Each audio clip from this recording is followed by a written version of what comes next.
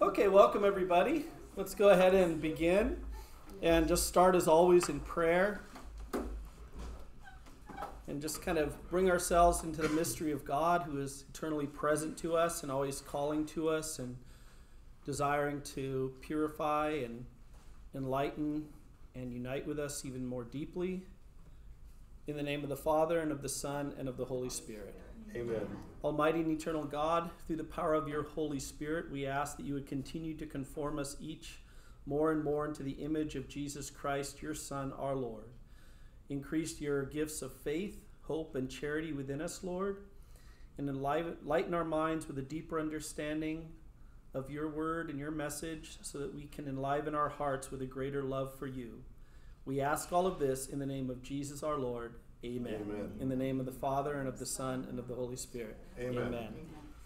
So, where did we stop last time? I've got two classes, and you guys always are in different places. So Wednesday's class was 24. Okay. Did we talk? Did we get into the three angels? I think we started them, didn't we? Okay. So what page, you guys?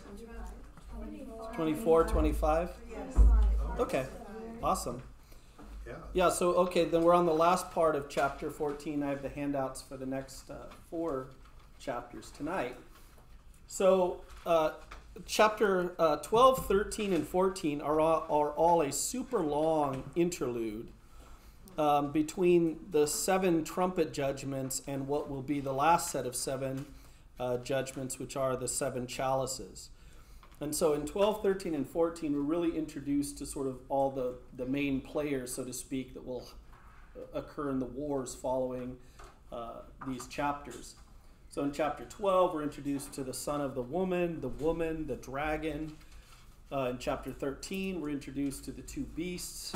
And then at the beginning of chapter 14, we looked at the army of the Lamb gathered with him on Mount Zion, kind of as this image of victory right before the story of judgment then falls. And so the 3 angels that we looked at last week, there are these 3 angels in succession who fly over and have messages for ever kind of more specific messages. The first one cries out the eternal gospel, so it's the last chance for Israel, especially the leadership, to accept the gospel, worship him because he's coming. The second one then is more national in its proclamation. Fallen is Babylon the Great, and Babylon is Jerusalem. We're going to read about her a lot in chapters 17, 18, 19. And then the third one finally is very specific on those individuals who follow the beast, etc. You have eternal death and the punishment of eternal death. And then that section ends with this promise of blessed are the dead who die in the Lord from now on. Yes, the Spirit says, let them find rest from their labors, for their works accompany them. And as we mentioned, the dead who die in the Lord from now on is because from this point Jesus has opened up the gates of heaven. The dead enter into heaven. There's not just the place of the dead where good and bad went prior to this. But they're now in the presence of Christ. They're in the presence of the Lord. And so the last part of chapter 14 is also kind of a future in the sense that it's really looking at what's going to happen, or it corresponds to the same things that are occurring in chapters 18 and 19. But what John sees is this. And the imagery, it'll probably call to mind certain things from the Gospels, teachings of Jesus, statements he makes. But here's what it says. He says, then I looked, and there was a white cloud, and sitting on the cloud one who looked like a son of man, with a gold crown on his head and a sharp sickle in his hand. Another angel came out of the temple, crying out in a loud voice to the one sitting on the cloud, use your sickle and reap the harvest, for the time to reap has come, because the earth's harvest is fully ripe. So the one who was sitting on the cloud swung his sickle over the earth, and the earth was harvested. Then another angel came out of the temple in heaven, who also had a sharp sickle. And then another angel who came from the altar, who was in charge of the fire, cried out in a loud voice to the one who had the sharp sickle, Use your sharp sickle and cut the clusters from the earth's vines, for its grapes are ripe. So the angel swung his sickle over the earth and cut the earth's vintage. He threw it onto the great winepress of God's fury. The winepress was trodden outside the city, and blood poured out of the winepress to the height of a horse's bridle for 200 miles. Okay, so we have this imagery of harvesting, and like I said, Jesus brings up these images a lot when he talks about his second coming, etc. Now, the first person who's introduced is, I looked and I saw sitting on a cloud was one like the Son of Man. So that goes back to Daniel and the whole imagery of the Son of Man, who's the human being who receives all the power, glory, and dominion from God. And of course, Jesus himself referred to himself as that, or admitted that that was him when questioned by the high priest, and that's the immediate cause of his crucifixion and death from the Jewish standpoint, for handing him over to death, is because this is Jesus.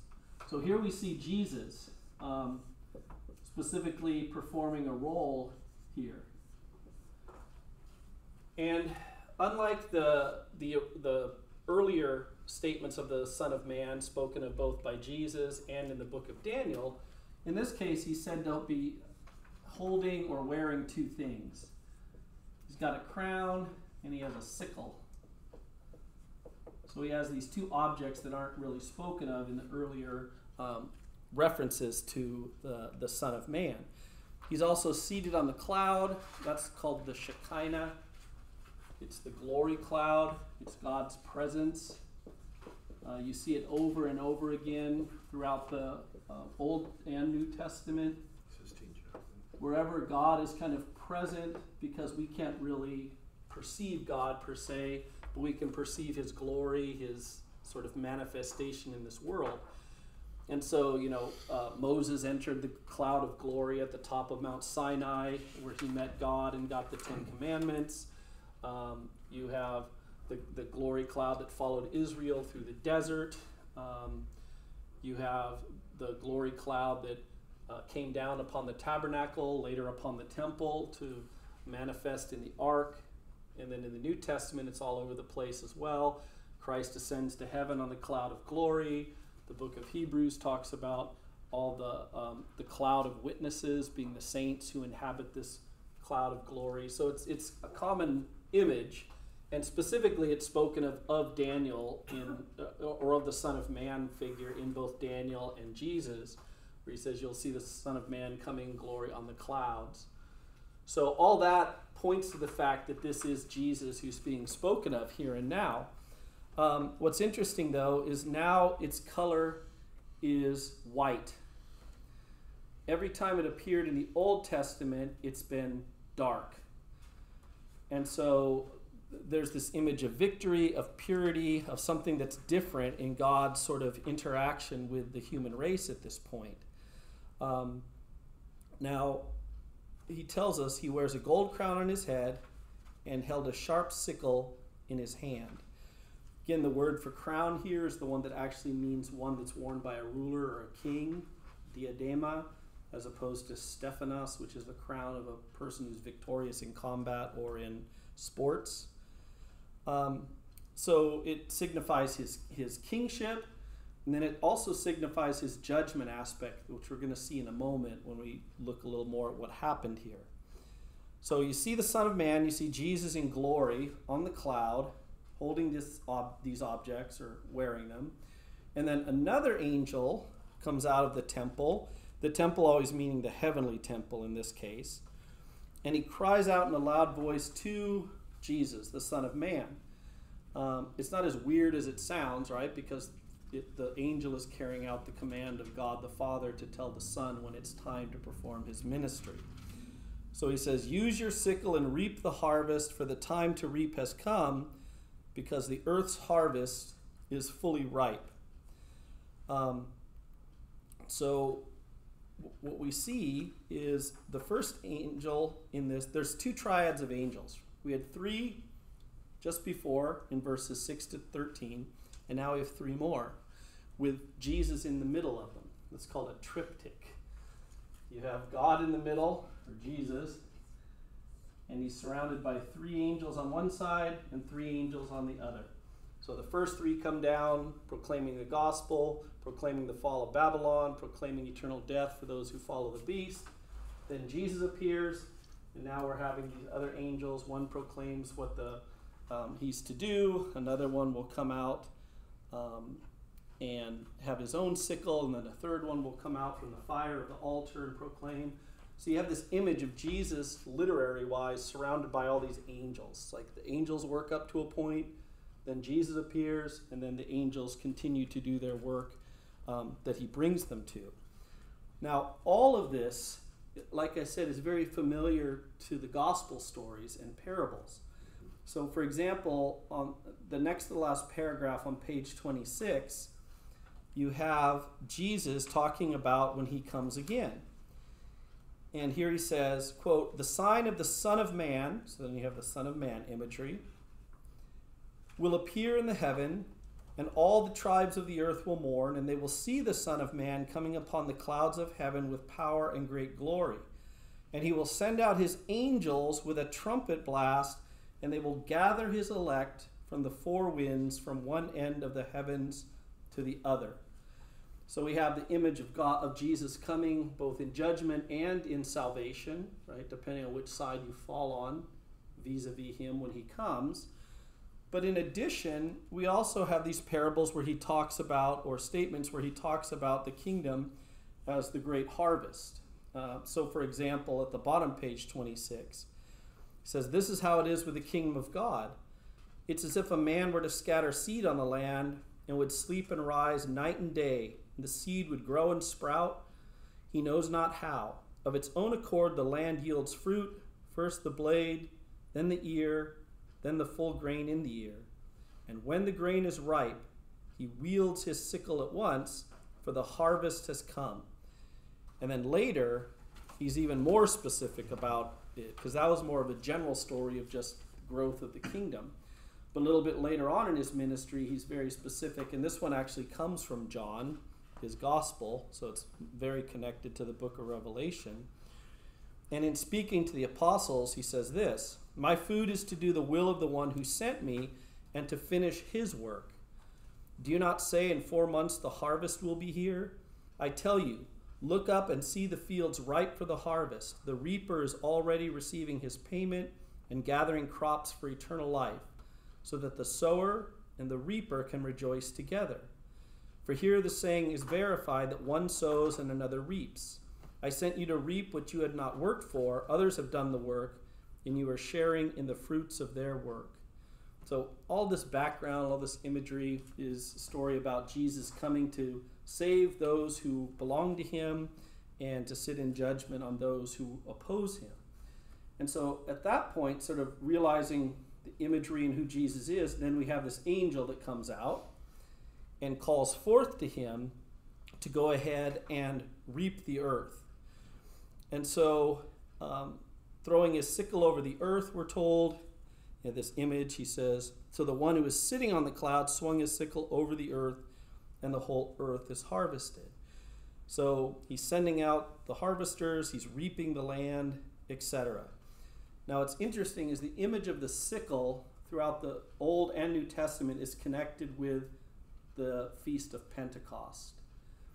It's one of the images of the feast in Judaism, even before Christianity adopts that feast, because Pentecost is the final ingathering of the fruit when the grain had been harvested. It also commemorates the giving of the Torah to Israel on Mount Sinai. So it has both a historical connection to the Jews receiving the Torah, the covenant, and it also had this agricultural reality in that it took place right at the time of the great harvest. And so it's not accidental that Pentecost is the feast chosen by God upon which to release the Holy Spirit upon the church. We're kind of the, quote, first fruits. You see that language again and again of the great harvest that's coming. So Jesus reaps the earth, and then we see another angel who comes out of the temple in heaven, and he also has this sickle. And just like what happened with Jesus himself, yet a third angel, another angel, comes out from the altar who was in charge of the fire. So here we have the third and final angel of this second triad of angels. There's two things about him that are important. First of all, he comes from the altar in heaven, and he's the angel of fire, in charge of the fire, or literally the angel of fire.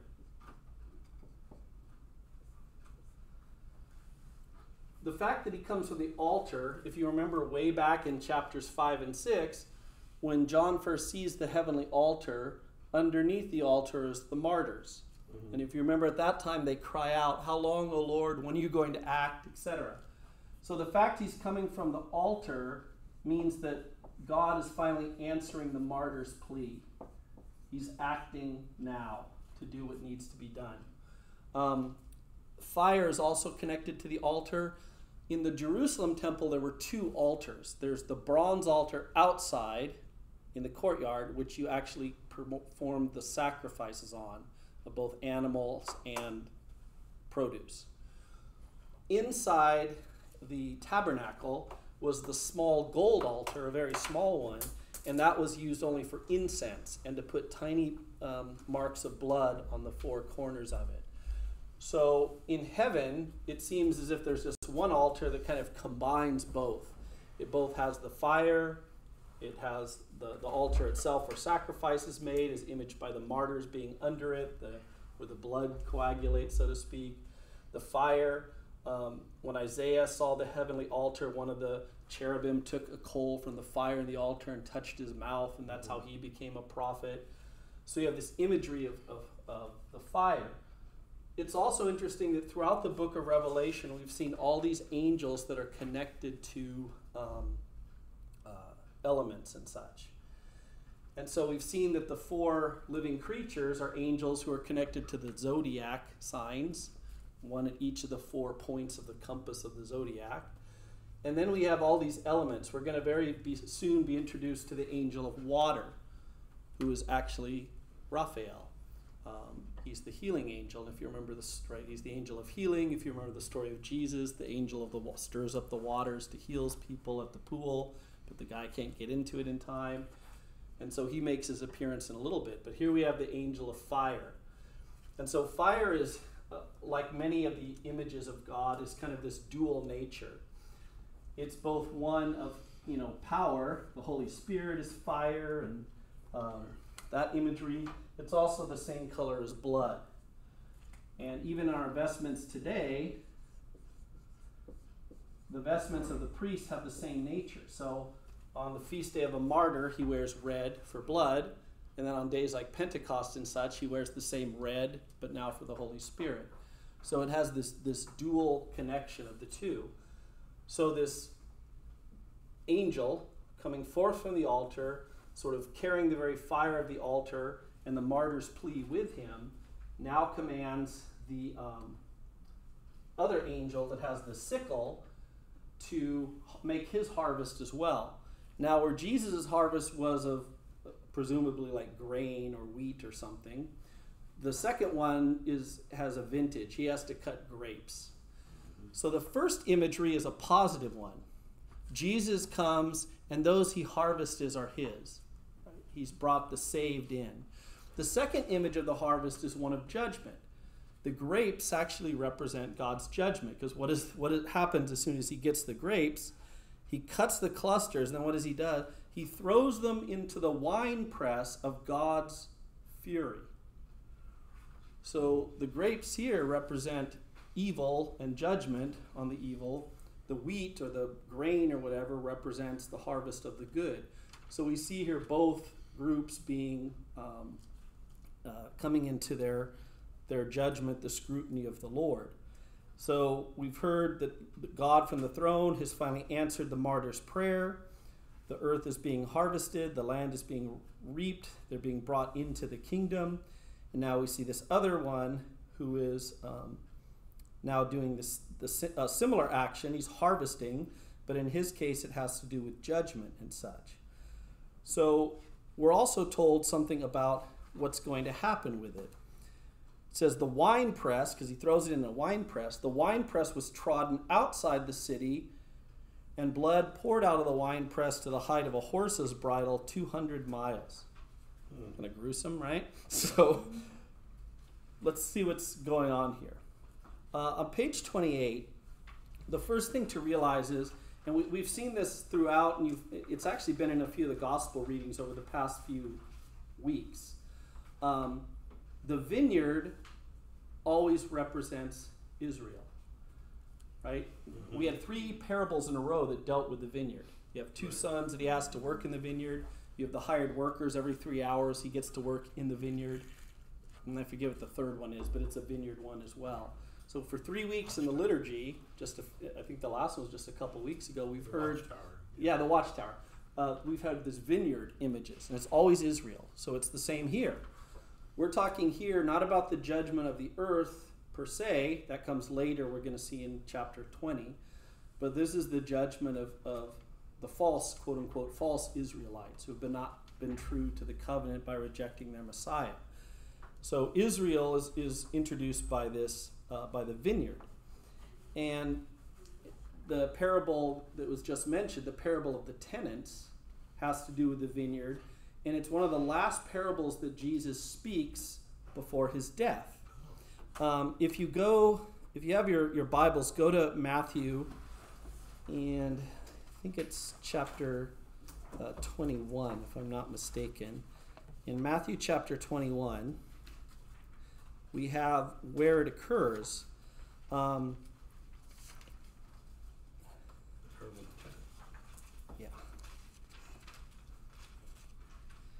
Yes, for verse 33. Now, if you go back just a minute, just to kind of look for a moment, though, you'll notice that chapter 20, the first 16 verses of that are the workers in the vineyard. So we have a vineyard image of Jesus. Then he predicts his passion. Then he enters Jerusalem. So now he has finally entered Jerusalem. So this is the last teachings of Jesus' life before his death and resurrection. And it's interesting what he does immediately, because you can see it heading to a climax. The first thing he does as soon as he gets in the city is he cleanses the temple. It's verses 12 through 17. Then he curses the fig tree, another image of Israel. So he goes from cleansing the temple, because it's been profaned, to cursing Israel. Then we have a little interlude where his authority is questioned. And then he gives these parables. One is the parable of the 2 sons I mentioned. And notice verse 28. Go out and work in the vineyard. So you have the 2 sons, each of which is representative of a response to Jesus, or to God through Jesus, to do their part, to bear their fruit. And one of the sons says yes, and one of the sons says no.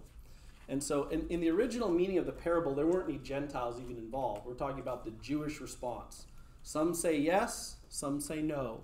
And so those who say no, even though so what it is the one says yes, but doesn't go, right? They just do it superficially to look good. The other one says no, and then feels bad and goes. And so he talks about it's the second one who actually inherits what what God the Father has to offer him. That's the true son. The one who said yes, but doesn't actually live the faith, they're lost. Now again, this originally was just in the context of Israel. So everything is heading towards the culmination of Jesus' last warnings to his people before judgment falls. And it's at that point we get to the parable of the tenants. And the imagery, all the imagery of the vineyard, the hedge, the winepress, the tower, that all goes back to a parable in Isaiah the prophet. We're not going to go back and look at it. But the point being, as soon as Jesus starts discussing this parable, everyone would know what he's talking about. Now, in the original parable of Isaiah, it wasn't the tenants, it was the grapes themselves. God made this vineyard, and when the time came for the grapes to give their wine, he found out that they weren't good grapes, they were wild grapes. They're poisonous grapes. So in that case, like we see in Revelation, the grapes themselves represent the people. Now here, Jesus makes it a little more explicit, right? You can't miss what he's talking about. So he tells the story. He says, This man came, he planted a vineyard, he put the hedge, he did all these things. Then he leased it to tenants and went on a journey. When vintage time drew near, he sent his servants to the tenants to obtain his produce, but they seized the servants. One they beat, another they killed, a third they stoned. So again he sent other servants, more numerous than the first ones, but they treated them in the same way. Finally he sent his son, thinking, they will respect my son. But when the tenants saw the son, they said to one another, this is the heir. Come, let us kill him and acquire the inheritance. They seized him, threw him out of the vineyard, and killed him. Now, keep that in mind. They threw him out of the vineyard. Because when you go back and look at Revelation of the part we're looking at, what it says is he threw it, the winepress was trodden outside of the city. So keep this in mind, because this is all interconnected. So they cast him outside of the vineyard, they killed him.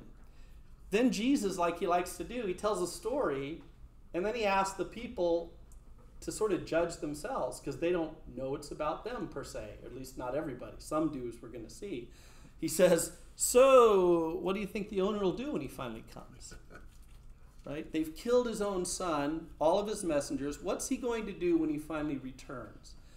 They answered, he will put those wretched men to a wretched death and lease his vineyard to other tenants who will give him the produce at the correct times.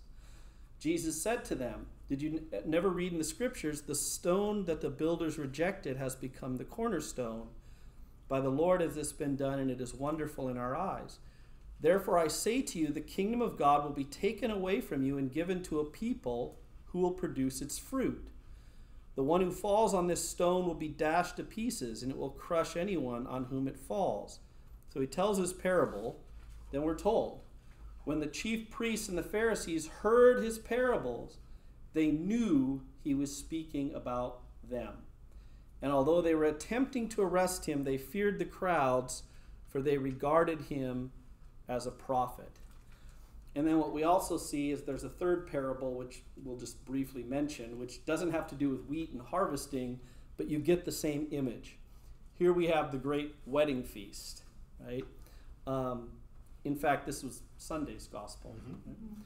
So, again, you have the imagery of, it's the same story in each one. Israel has failed, so the Jews who people thought were as the dregs of society, the prostitutes, tax collectors, the poor, the peasants, they're going to be the people who inherit the kingdom, not the scribes, the priests, the Pharisees, etc., the elites. Now, as the church grows, that changes, in Gentile context and stuff, but that's all the original story. And here we have the same story again, but in a different imagery.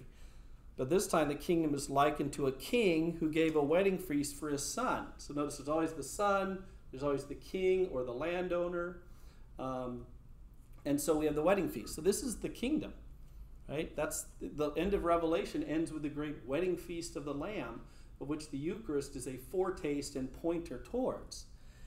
And so notice he sends his servants to the invited guest, but they don't come. And so he sends a second group out, and they don't come. In fact, they give excuses, right?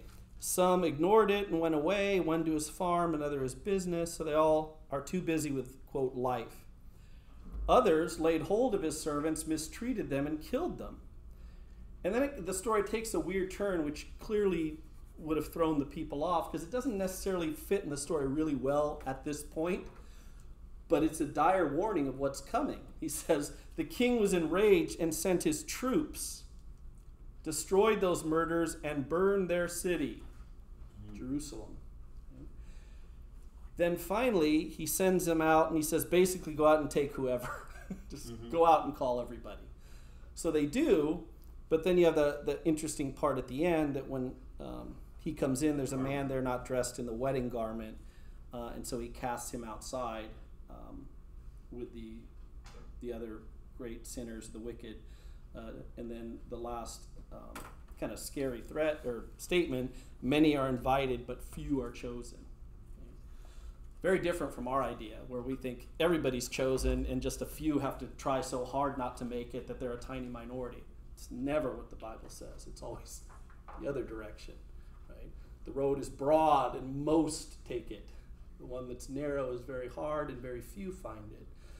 Lord, will many be saved? He doesn't answer the question. He just says, strive to enter through the narrow gate. But here we have a similar one. Many are invited, but few are actually chosen. And so what we see in all these parables, though, is really the same story over and over. The invited guests, the tenants, the good son have failed to live up to what they were supposed to do.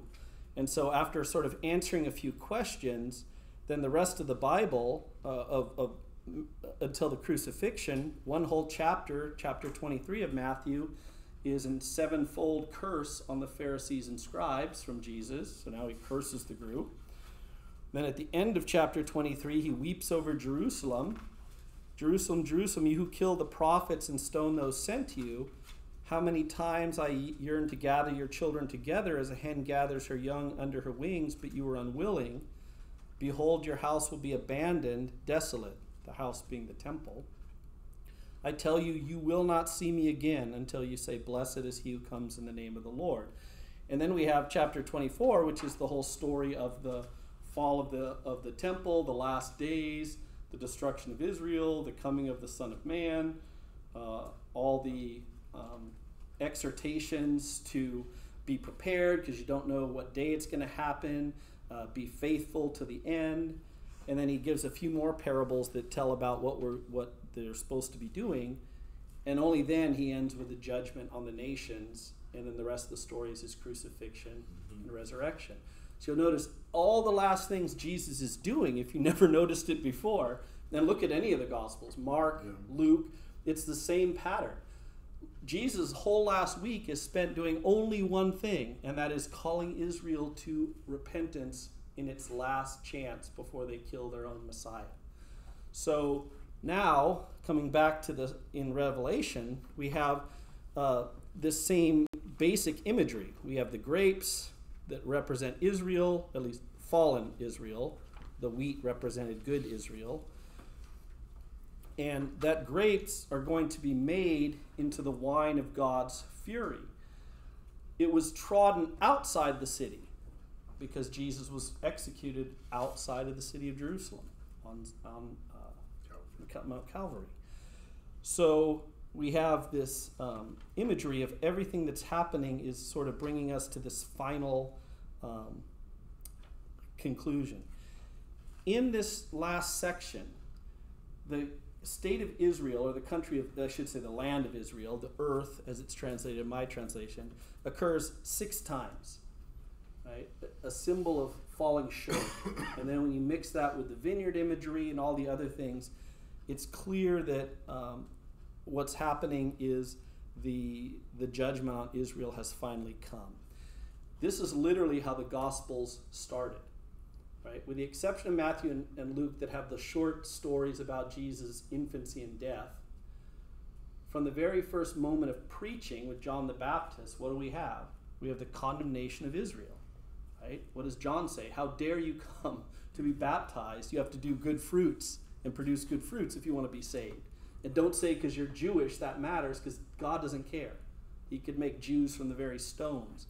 Right? So from the very beginning of even the forerunners' ministry, this has been the last condemnation, the last telling Israel that they've got it wrong for a long time, and the time has now come for them to come about. Now, although John doesn't mention it here, he probably, and most scholars think, in early church fathers too, there's all this imagery of the vineyard, and then we're going to see in chapter 15 very soon, we're going to have wine, or chalices, right, which normally would be filled with wine, which are blood. So you have Eucharistic imagery. You have, and all this ties in sort of with Jesus, who replaces Israel. Right? Jesus now is the true vine, and we have no life apart from him. We're the branches of the true vine. So in a sense, Jesus has replaced old Israel to become the new renewed Israel that both Jew and Gentile are connected to. So what all of these things are pointing to, with the vintage story, with the harvest, all these things we briefly looked at in his parables as we're heading towards judgment, the judgment on the temple, the judgment on the fig tree, all of it is the same thing. Israel is not producing fruit. And that's the problem. And so on page 29, we have one of his declarations that at the point when he first spoke it, it hadn't become entirely clear who was being referred to. It becomes more clear as the ministry progresses. But it's just as true for us as well. He says, quote, either declare the tree good and its fruit is good, or declare the tree rotten and its fruit is rotten. For a tree is known by its fruit. And then notice what he says. You brood of vipers, you children of the snake, right? You're the dragon's children. How can you say good things when you are evil? For from the fullness of the heart the mouth speaks. A good person brings forth good out of a store of goodness, but an evil person brings forth evil out of a store of evil. That's kind of his main topic, and he repeats that in different ways elsewhere. This particular time, he's speaking about our language. He says, I tell you, on the day of judgment, people will render an account for every careless word they speak. By your words you will be acquitted, and by your words you will be condemned. I always point this one out to my daughters, because it's a fun one, right? I'm like, careful, every single word you speak, right? And I don't know if it works, but not entirely, because they're still really mean to each other and us, but that's okay. So the thing that's important too is whatever Christ asks of us, he does himself. Right? He's our model because he does himself what he asks for us to do. Right? And if we're made in the image and likeness of God, which is literally the image of the Son, then we need to be like that. That's the fruit God is looking for. And so we need to be like Jesus, healing, feeding, praying for people, all the different things we see him doing to the extent that our vocation connects with that and our place in life, we need to do the same thing. So throughout this whole thing, from the beginning of Jesus' ministry, from the very first words he speaks to his last words prior to being killed on the cross, Jesus has proclaimed that God has finally returned in him, and that Israel now has to respond to the summons. God has called them that this is the time you've been waiting for, right? Quote, repent, for the kingdom of heaven is at hand. If they hide their light, if they lose their saltiness, then they're, quote, no longer good for anything, but to be thrown down and trampled underfoot. The same language he'll use when Jerusalem is destroyed by the Gentiles. You will be trampled underfoot by the Gentiles until their time has ended. Instead, he has called Israel back, and through Israel the rest of the world, but he first has to get Israel to recall and begin its true vocation. That is to live the Torah perfectly. Right? The Torah is now to be extended to the furthest reaches of charity so that one becomes like God himself, quote, perfect. So you must be perfect just as your heavenly Father is perfect. So it's no longer just I can feel like I'm a holy person because I obey the letter of the law, because charity has no end. I can always be more loving, more of service, more charitable. So I'm constantly being asked to expand myself more and in places out of my comfort zone, right? To those who I'm not used to being with. Maybe it's the poor. A lot of people are afraid to work with the poor because they just don't know what it'll be like and they're kind of scared. It extends ultimately even to enemies. So in other words, we are called upon to be like God himself, and that's what Jesus is telling Israel and now us as the church what we're supposed to do. And to be perfect requires that we live out those deeds of charity and service to others in concrete, practical ways, to imitate Christ. It's not by accident that Luke has the same teaching, but because he's writing to almost entirely Gentile Christians who will not understand the Jewish language of perfection, and many of us don't, he changes the word. So anyone recall what it is? Merciful. So be merciful as your heavenly Father is merciful. That's Luke's change. He looks at it, he knows what Jesus said, and he goes, no Gentile's going to understand that. So it means to be merciful, because God is merciful. That's, at least in his actions towards us, that is his most prominent trait. In a sense, he has to be.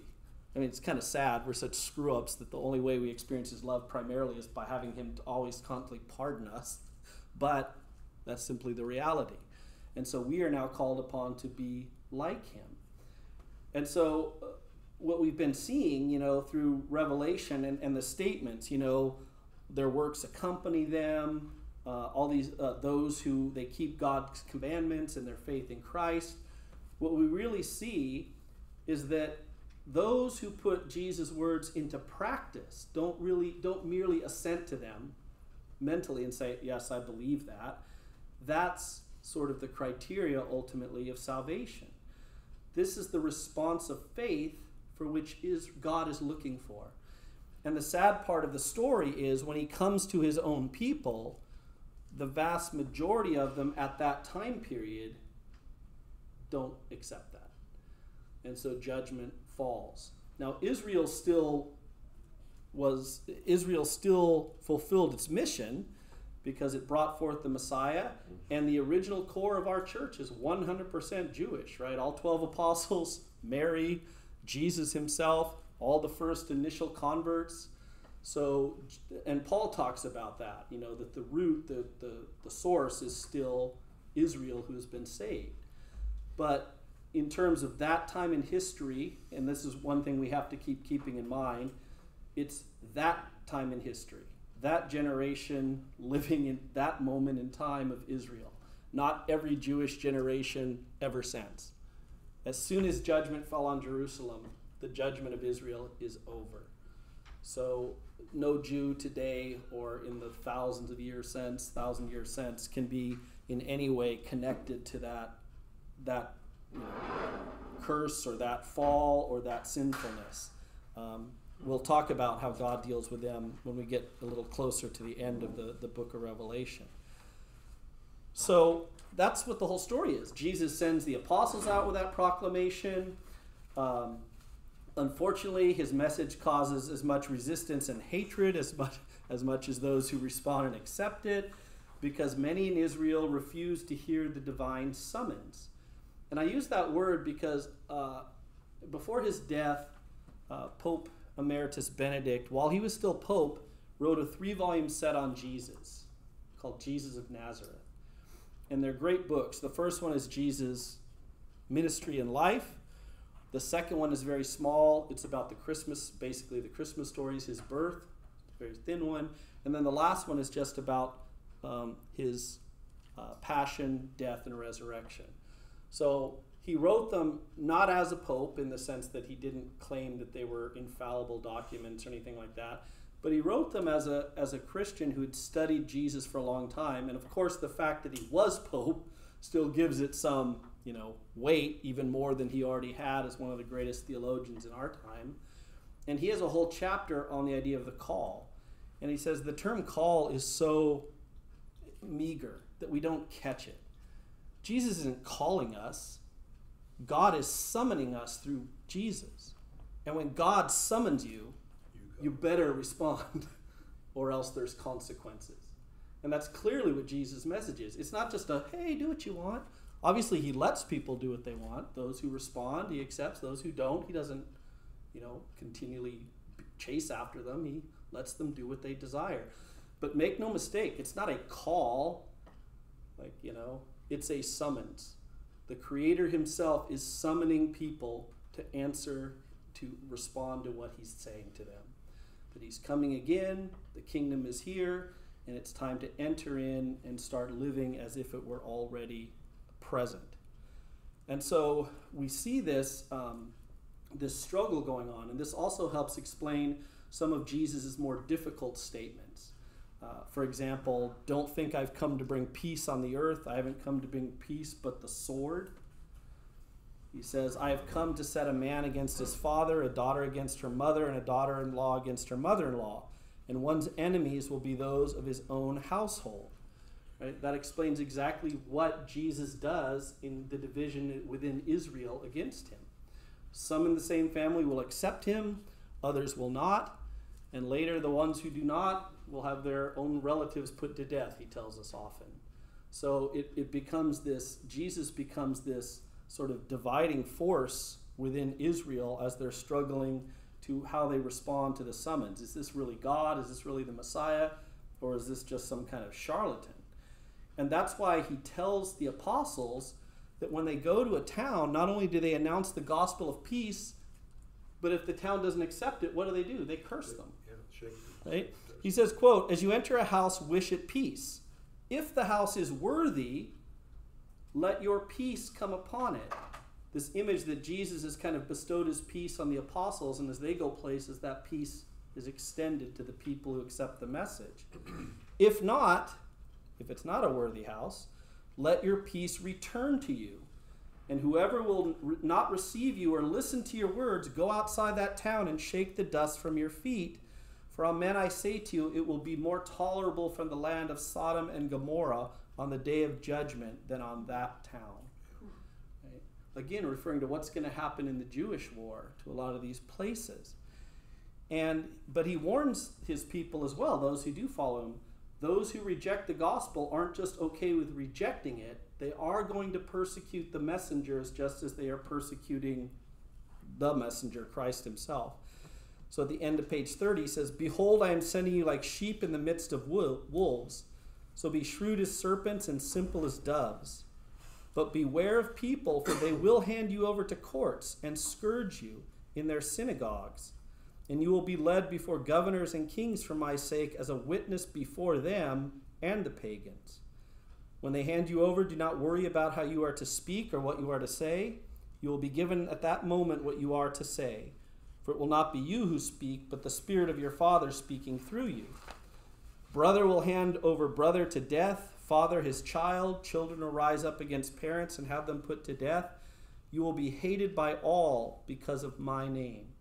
But whoever endures to the end will be saved. When they persecute you in one town, flee to another. Amen, I say to you, you will not finish the towns of Israel before the Son of Man comes. No disciple is above his teacher, no slave above his master. It is enough for the disciple that he become like his teacher, for the slave that he become like his master.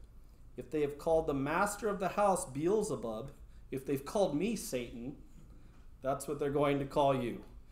Right? How much more those of his household? Therefore, do not be afraid of them. Nothing is concealed that will not be revealed. Nothing is nor secret that will not be known. What I say to you in darkness, speak in the light. What you hear whispered, proclaim on the housetops. And do not be afraid of those who kill the body but cannot kill the soul. Rather be afraid of the one who can destroy both body and soul in Gehenna. I'll jump down to the last part. Everyone who acknowledges me before others, I will acknowledge before my heavenly Father. But whoever denies me before others, I will deny before my heavenly Father. So he explains quite clear the stakes to that first generation. And really to some extent all of us, although at least in the United States, death and martyrdom hasn't been a case. But it is interesting, having taught RCIA for 27 years now. Wow. Anyway, it is interesting how different people's families react, right? You'll have a family has a tradition of being Anglican. But this person will come because they didn't really grow up with any faith, because their parents' faith consisted of maybe going to church twice a year or something. But it's really interesting the moment they start to make that move for Catholicism, not everyone by any means, but enough, at least one or two every year, the reaction of friends and family is, what are you doing, right? What are you doing? Why are you becoming Catholic? We're Anglican and this and that and stuff. So, I mean, we have it. We don't have it to the extent that he's talking about here, but there is that reaction at times as people begin to move forward. Sadly, even among Catholics, you see that, right? You have the Catholics who are very comfortable with just being once a week mass goers, and that's all I want. Right? That's good. And then their spouse or their kids or their sibling or close friend begins to get more interested, right? They start going to like Bible studies like this or things. And people tell me, their friends will react like it's crazy. You're one night a week extra. And they'll be like, what are you, a fanatic now? Right? Why are you always at church? And you're like, 1 hour a week other than math. But that's just where they are, right?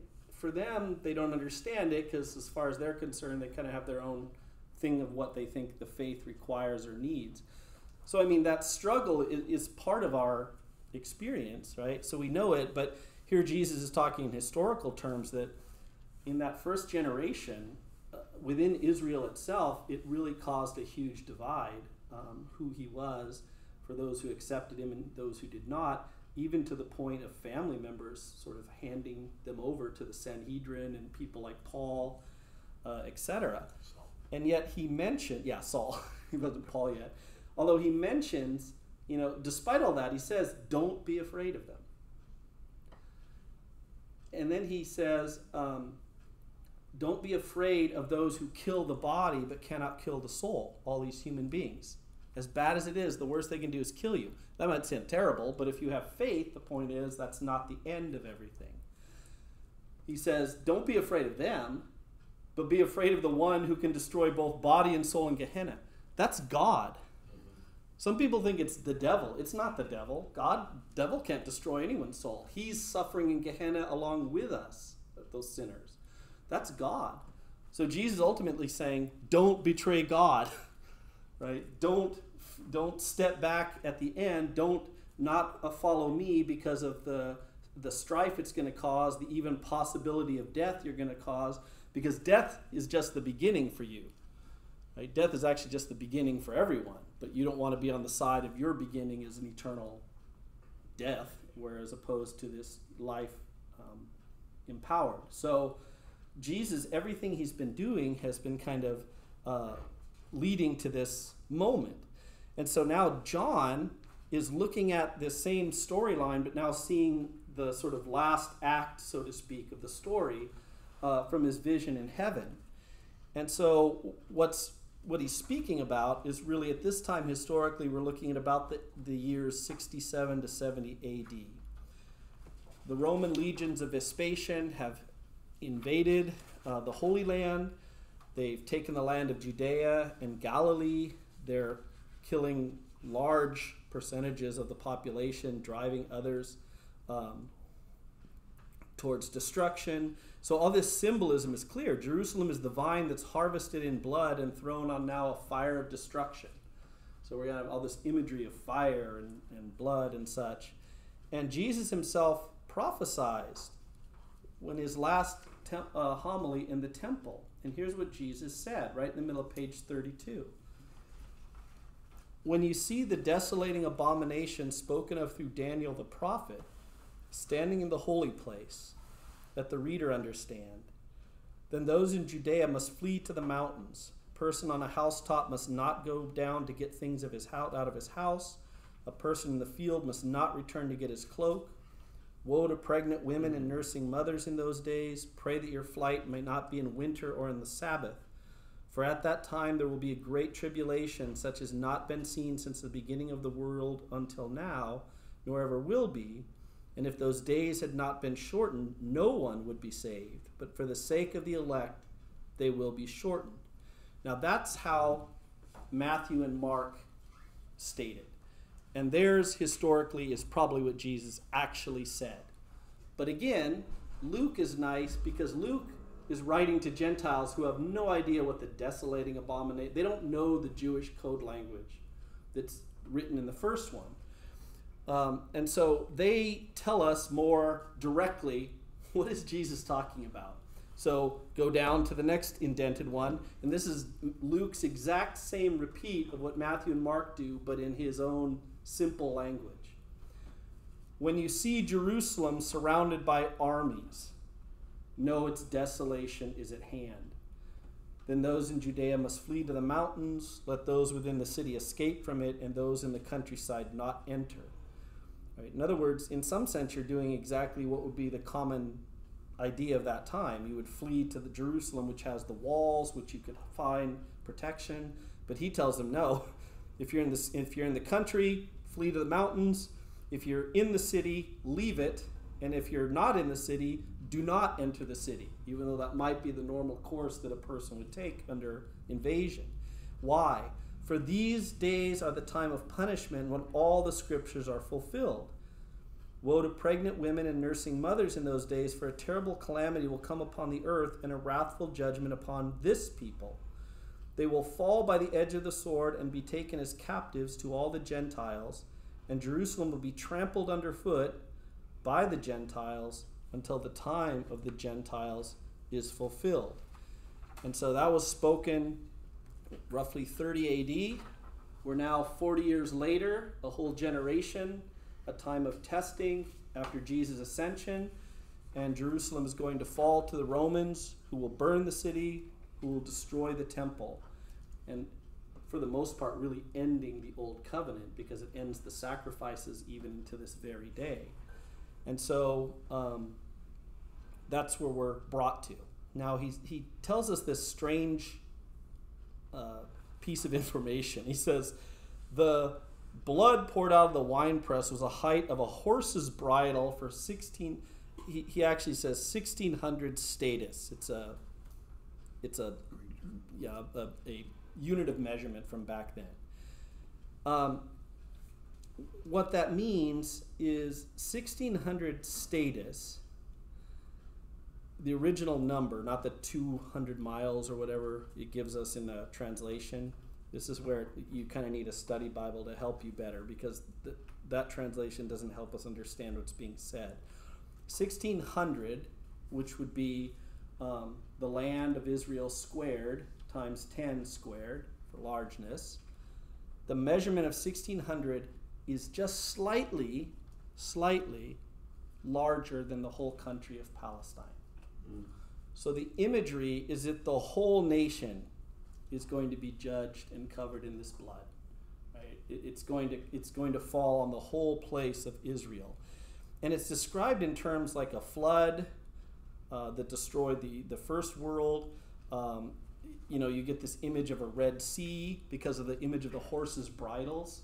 When the Red Sea were told what it looks like, they measured it by horses' bridles. So there's some Red Sea connection. So where once Israel was saved by passing through the Red Sea, now they're going to be drowned in their own Red Sea of blood and violence. And so John has this very specific thing for which he's talking about.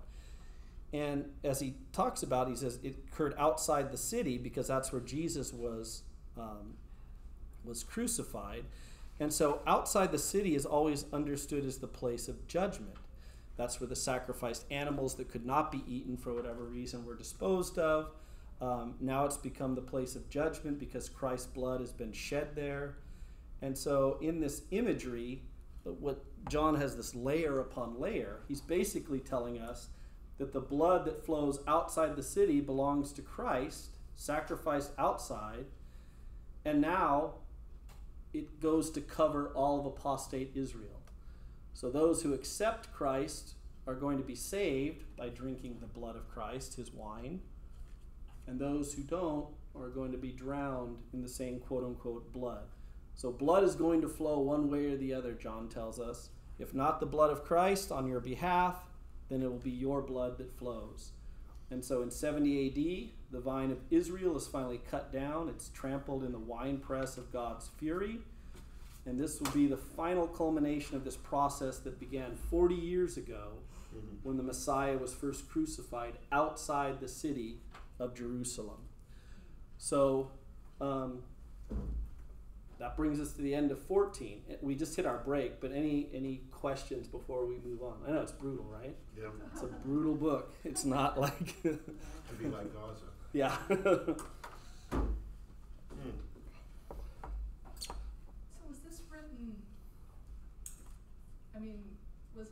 Did John write this and the Jewish people, were Jewish people able to read this and possibly get a message from it and turn their ways, or was it written? No, he wrote it for the church, but the church itself in their evangelization of Israel would have known the background. They would have already known it from Jesus. John is simply describing now in concrete detail what Jesus had already alluded to.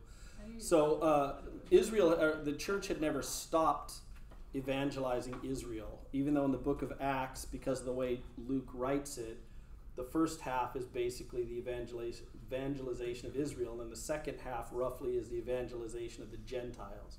But in reality, even while the Gentiles were being evangelized and growing little by little, Israel was still being evangelized by people like James and many of the original apostles and their successors in the Holy Land and throughout.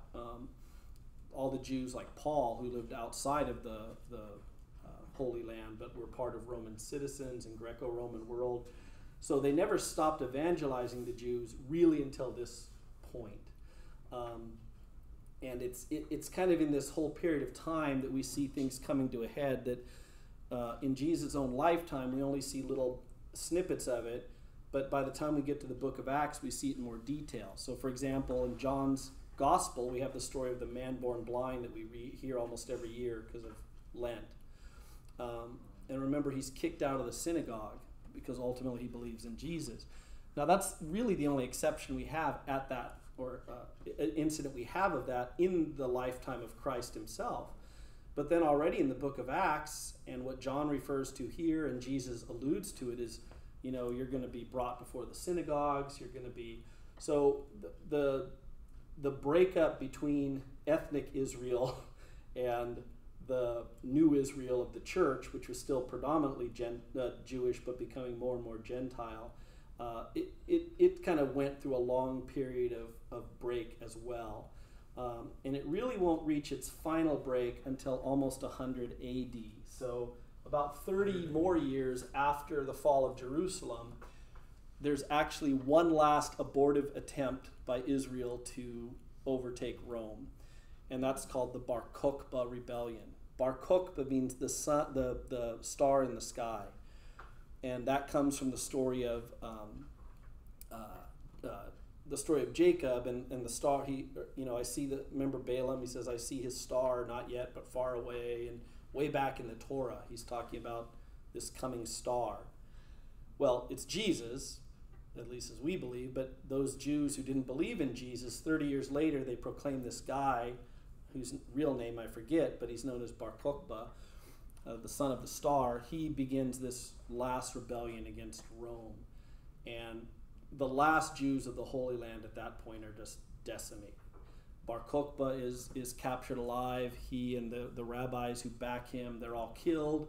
The Jews are pretty much driven out of the Holy Land entirely. And at that point, having lost the temple already, now having lost what was their last opportunity they see, the only surviving group of Israel left that has authority are the Pharisees. Right? The Sadducees go up in flames with the priesthood. The Essenes are wiped out by the Romans, the people of the Dead Sea Scrolls. That's why we have their scrolls, because they hid them knowing they were going to be wiped out.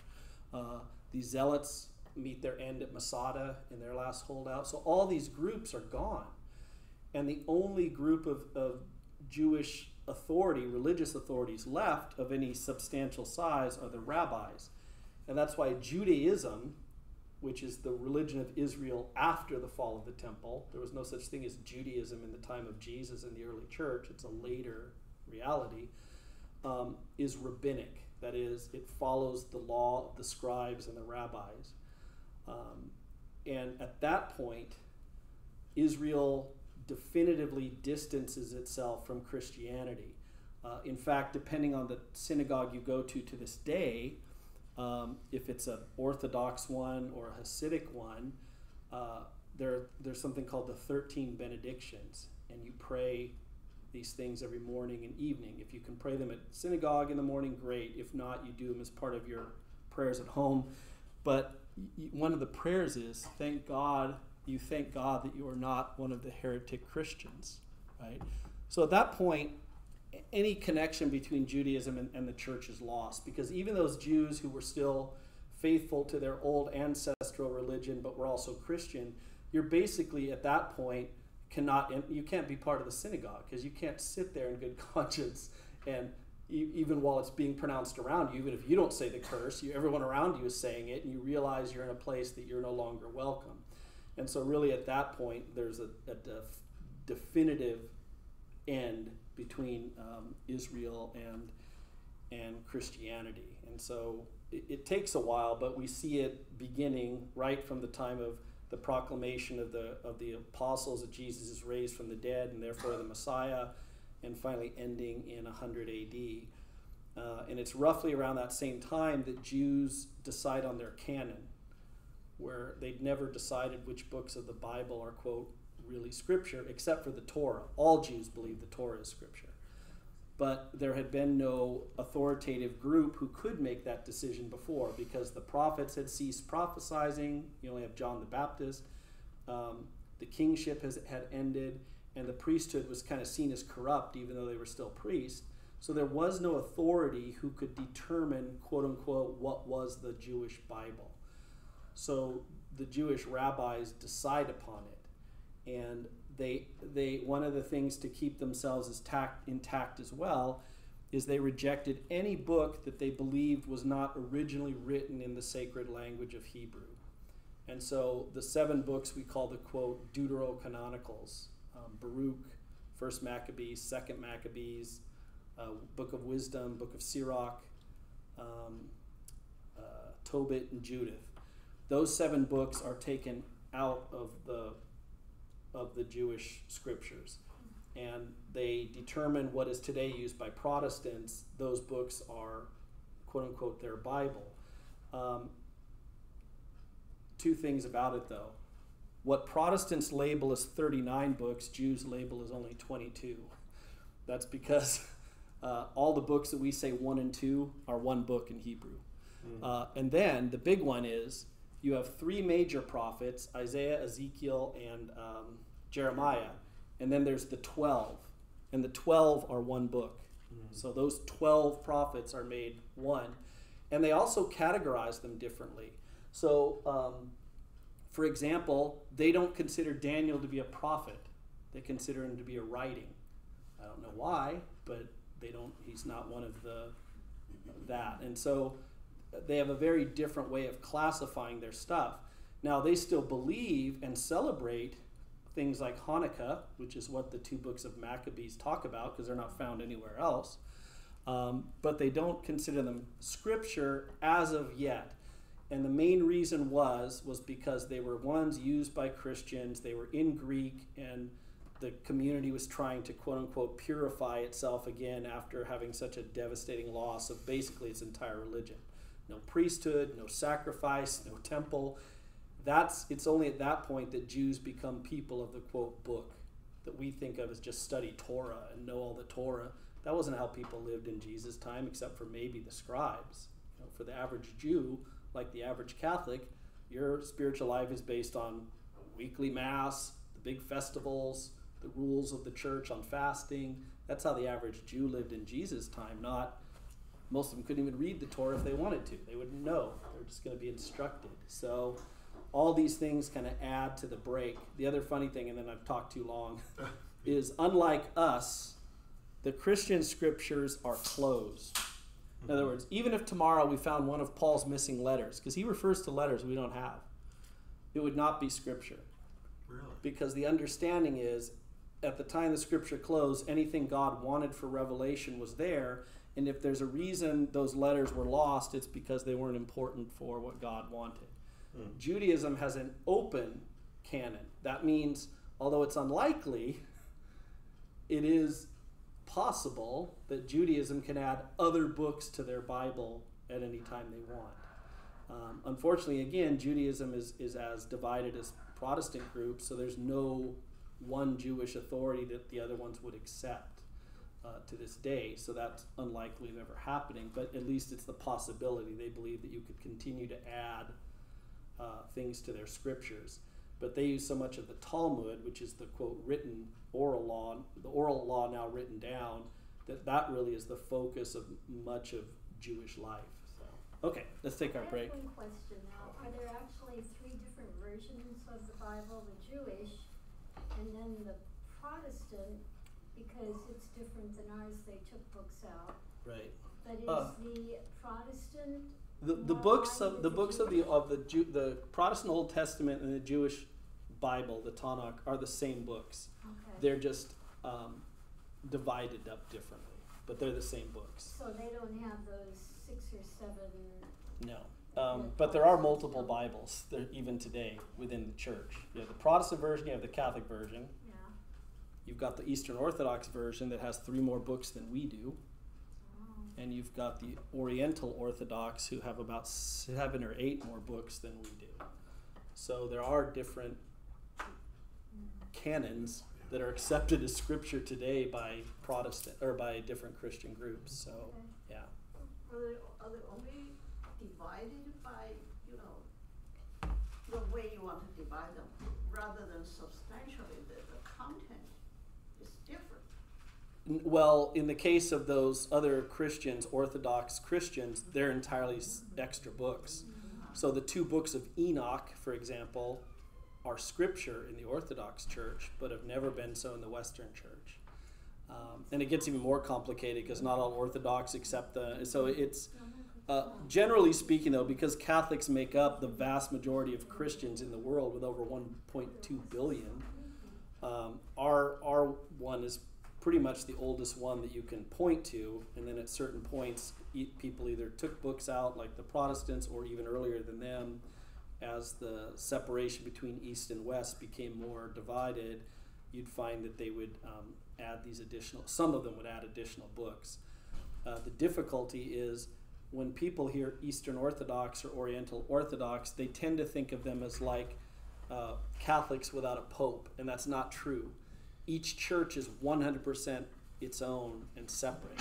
So the Greeks don't always agree with the Russians, don't always agree with the Syriacs. So each one is its own church, and they don't agree with each other all the time. So some have the exact same books as Catholics, some have extra books. So it's really kind of a mess in the Orthodox world, to be honest. So they've never been able to achieve what Catholicism did in being truly Catholic. That is, even today, if you go to any Orthodox church, you're going to sit down, and wherever that Orthodox church is from, Russia or Greece, wherever, everybody in there is going to look the same except 1 or 2 people, right? They're all going to be same ethnicity, same culture, even in this country, right? Like you go to St.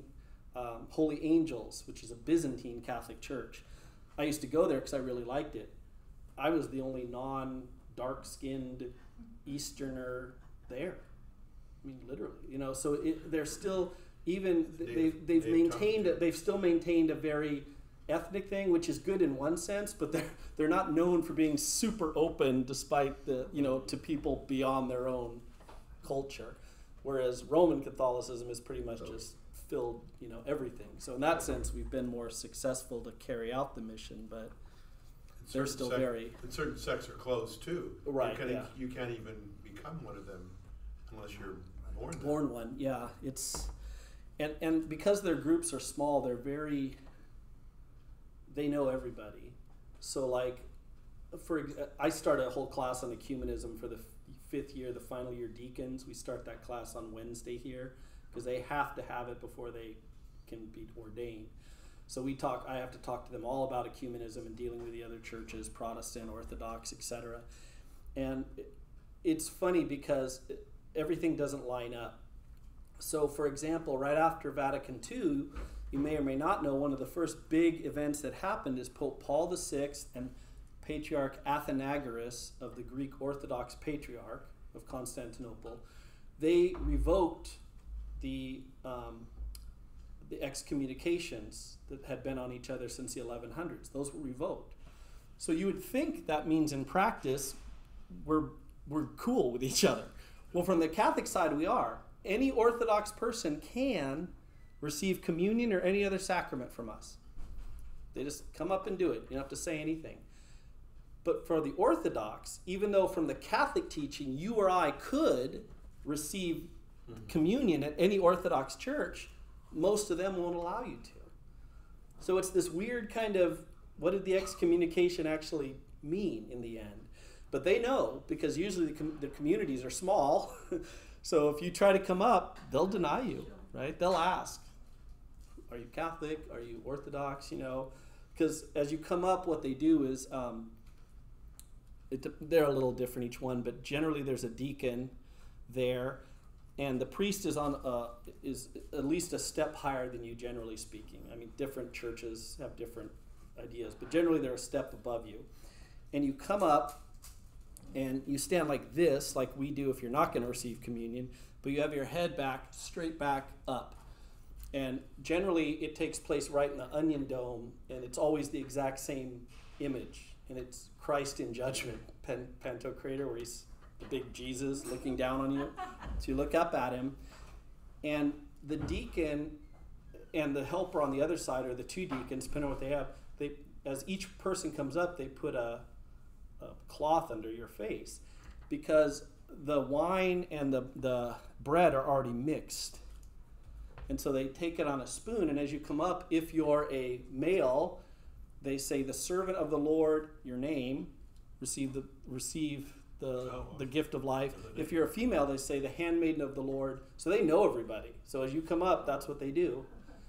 And so it's very different than what we do in a sense. I mean, it's the same thing. It's still body and blood, all that. But the way that their tradition does it is very different. They have a whole half-hour thing that people can go to before their liturgy starts. It would be like arriving at Mass half an hour early to watch the priest get everything ready. Because what he has to do is, it looks like a little tabernacle. The tabernacle is perfectly square in the Bible. And we're going to see heaven is described as perfectly square. So you have this perfect square. And then he has a loaf of bread that's square that fits exactly in there. And so he puts the loaf of bread in there. And then he has this thing, it looks like a potato masher. You know how that has all the holes? But there's little tiny squares. And it goes, they're all matched exactly the same size. He puts it and he presses that down. So that one loaf has now become tons of tiny little squares. And then he'll pour the wine in there for them to all sit and soak in for a good half hour before the liturgy even begins, right, before it's consecrated. I mean, there's a lot of beautiful imagery they still have that's different. You know, when he blesses it, he and the deacons take the cloth and they wave it over it as the image of the Spirit coming down on it. And then the other thing that I always thought was really impressive, which I think we should do too, and that is right before you take communion, there's a prayer everyone has to say together. And it's like a 3-paragraph prayer. And in that prayer, it basically tells you that you believe in the real presence. And it makes it really clear if you don't, you shouldn't take communion. Because it has lines like, do not let me become like Judas and betray you and walk out at the last minute. Do not let me, like, it's all this stuff. And then right before communion starts, the last thing the priest says when he holds it up is he says, approach with fear of God and with faith. So they really hammer the real presence, like, for every moment of that. So you know definitively that you're coming up and doing things like that. So, yeah. So I mean, they're really nice services. And like I said, there's almost every Orthodox communion has a corresponding Catholic one, right? So the Byzantine Catholics are the equivalent of the Greek Orthodox churches. The only one is the Catholic ones are in communion with Rome, and so you can go to communion there and anything else. And so a lot of them are in, a lot of the Eastern one, the Middle Eastern ones are in El Cajon for some reason. I don't know why. It's like 3 or 4 different, the Chaldeans, the Syriacs are there. There's like 3 or 4 that are down there. I don't know what it is about El Cajon that's the new Middle East, but they got a lot of churches there, and they're beautiful churches and just very interesting looking. Then we've got the Byzantine Holy Angels is over on Galahad Street, which is kind of above, well, now it's Snapdragon, but it's over by Friars. It's just in a neighborhood. If you wouldn't know how to get there unless you look it up. But that's a Byzantine Catholic one, so you're allowed to go there for communion. So it's just kind of neat to kind of see how each one has their own slight difference. It's obviously, as you follow through, you're going to see it's the same pattern as the Mass. There's just little slight things they do that are different, There's just a lot more symbolism and stuff than we have in the West, generally speaking. They have the iconostasis, which is the gold thing that represents the barrier between heaven and earth. And so what he'll do is he goes out one side when the gospel is being proclaimed, reads it, because the gospel coming down out of heaven, and then he has to go in through the other door when he's done reading it. And then they do the same thing with the consecrated wine and bread. They come out, and it's always angels on the iconostasis, the ones who guard the way to paradise. And so there's just a lot of the symbolism is very interesting, and everything's chanted, everything. You say, Lord, have mercy, like 1,000 times, right? The congregation is constantly responding to what the priest says. So it's a very different just way that it's done than ours. But if you were to like put it side by side and just look at it, you're going to see it's the Mass. Just each one has their own little way of doing each particular thing. So do they get their priests from the old country? A lot of them do. Not all of them are, but a lot of them are. The Chaldeans, in fact, when John Paul the Great still had their big theology program up until a few years ago, that was also their seminary. And a lot of those guys were either first generations born here or from the old country. Yeah. My friend Justin, who's one of my Franciscan brothers, he actually makes the hats for their bishops, because they can't get them from Iraq anymore because of issues. So who are the Yeshidis from the northern Iraq? Yeah, the I'm not saying it right. Not Ismailis. I'm trying to think of what they're called.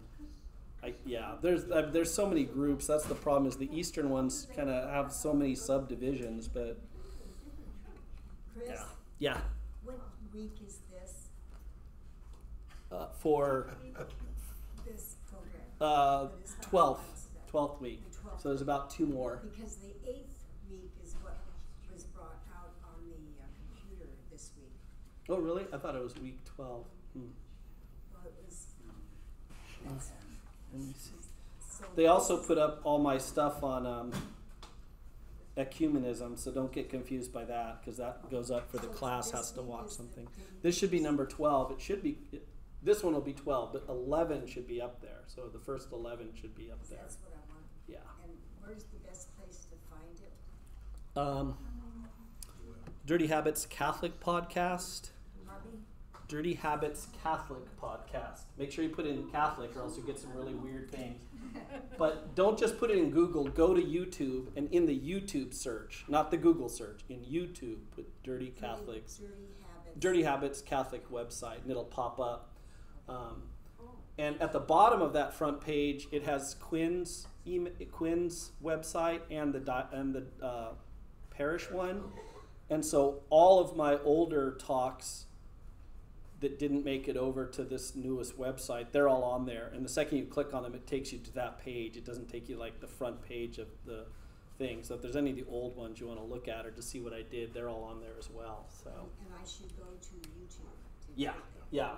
And make sure it's the YouTube search bar, not the Google one. So, okay. So, this is a. Of course, when you go like to the churches in Bethlehem, they say that they're the oldest continuous Christian church. Yeah, well. That you have to thank them for the development of the Roman Catholic Church through the Bethlehem. Yeah, I don't know about that, but they're definitely the oldest in Israel, the oldest Christian community that's remained Christian. In fact, they're almost the only one left that is still predominantly Christian. They are the only one left that's predominantly Christian. One of the saddest things has been the exodus of Catholics from the Holy Land over the last 20 years. It's been huge. Part of it's been because of all the conflict. A lot of it, unfortunately, has been due to the Israelis. So foreign Christians don't have their visas renewed so that they can slowly lessen the number of priests, nuns, and Christians that are out there from other countries.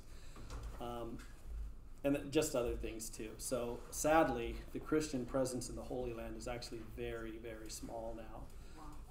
About 1/10 of what it was just 20 years ago. Oh, is that right? Yeah.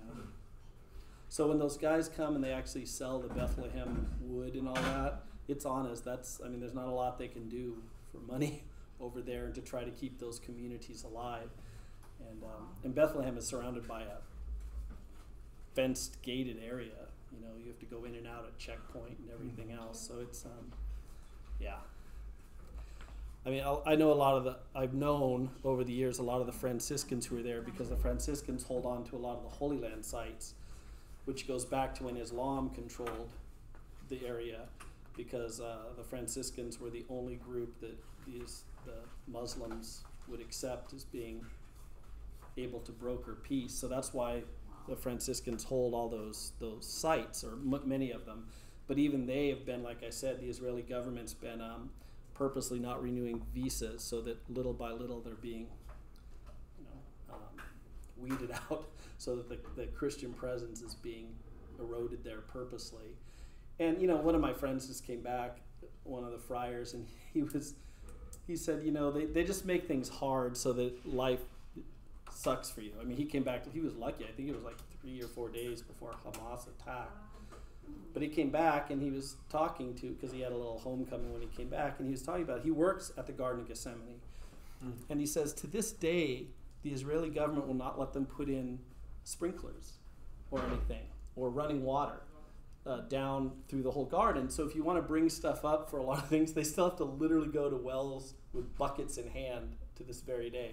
Right? It's just to make life hell for them. That's literally all it is. It's just to make it bad, so eventually they'll leave. So, and he talks about that all the time. He says, in terms of everyday life, the Israelis are way harder to deal with than the average Muslim there, who's not part of these terrorist groups. The Muslims are pretty fine with Christians, but the Israeli government just doesn't want it.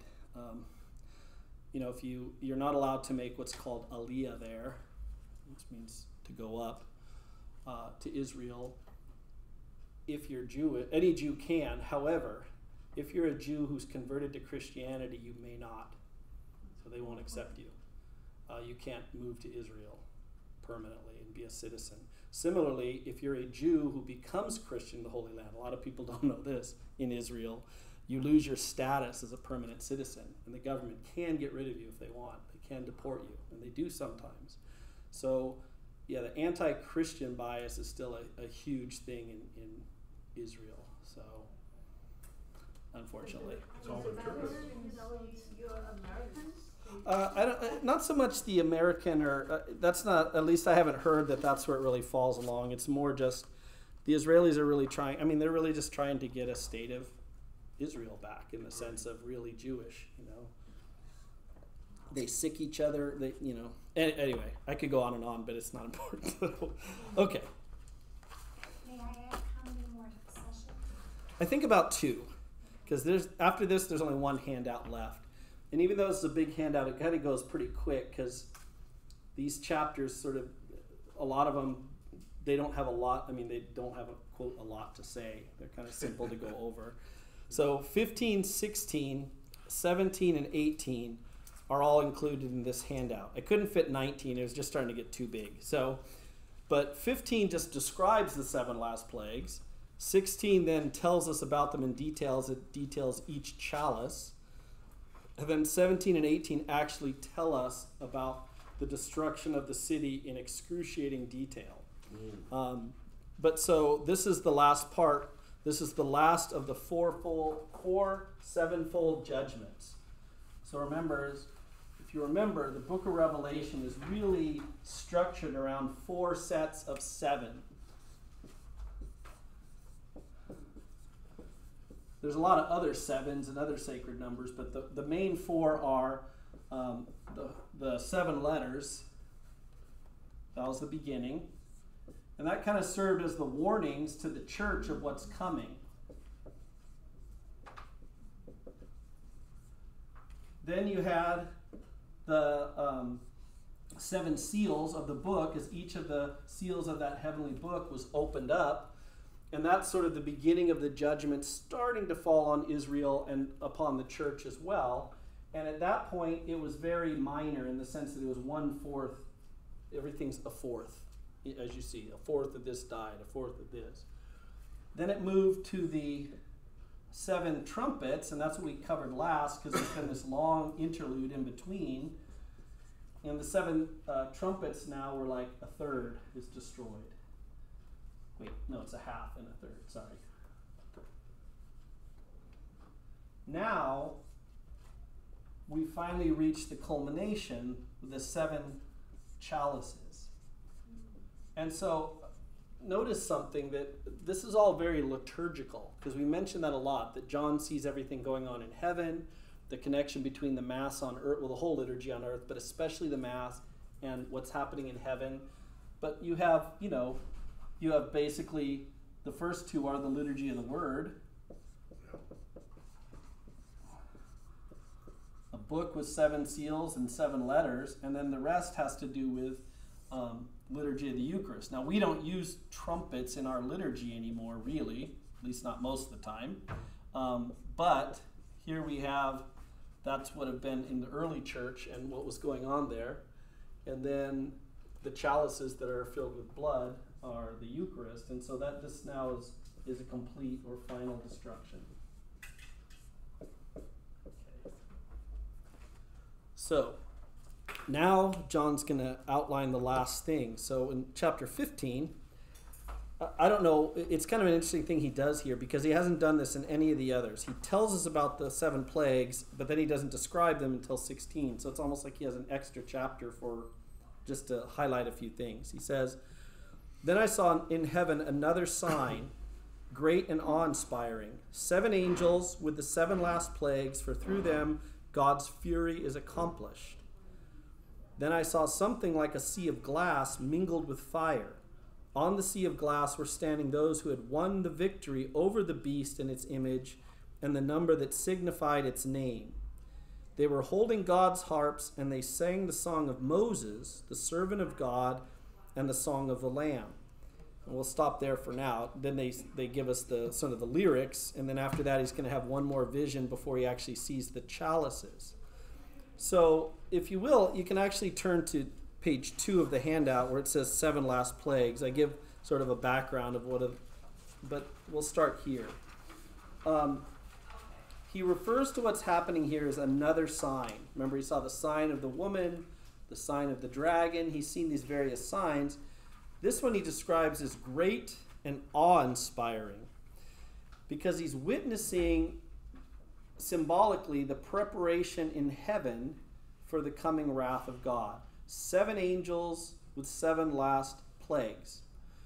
And so this ministry indicates that the last days of Israel have arrived. That's why it, quote, "through them God's fury is accomplished." So everything is nearing now its definitive end. So what we're seeing happening is the end of the old order to make way for the new covenant of Christ the King. Now, although John doesn't describe it here, it's important that we recognize the new covenant and how it's not like the old covenant of Moses.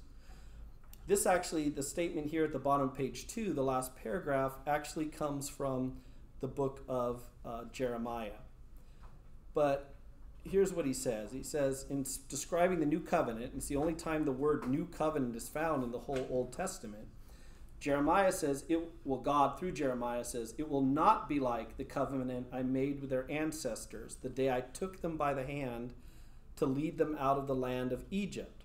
Right? It's not simply a reformulation of the precepts of the Torah, but it's brand new in that ultimately it fulfills the third and final promise and oath that God made to Abraham before Israel even existed.